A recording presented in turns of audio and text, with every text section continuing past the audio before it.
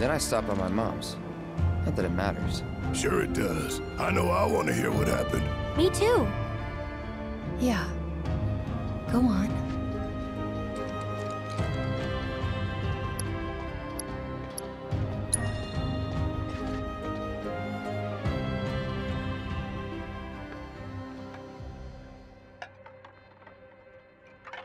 My dad died when I was a kid. So after I left for Midgar, she was on her own. It was the first time we'd seen each other in 2 years. First time.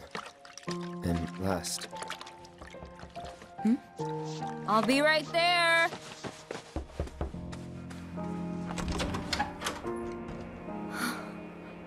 Cloud, is that you? Hey. Welcome home. Come in. Let me get a good look at you. My. So that's what they've got you wearing, huh? You soldiers sure do clean up nice. I've never been so proud.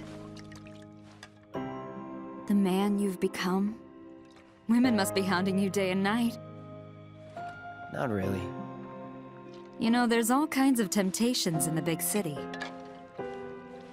I'd feel a lot better if I knew you'd found a good girl. One who'd make sure you didn't get into trouble. I can take care of myself.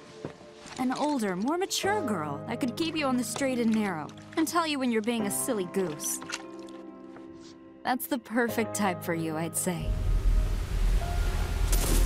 They are feeding you properly, aren't they? Oh, Cloud. But you know, Cloud. Wouldn't you agree, Cloud? You're my son. Of course, I'll always be... Okay, that's enough.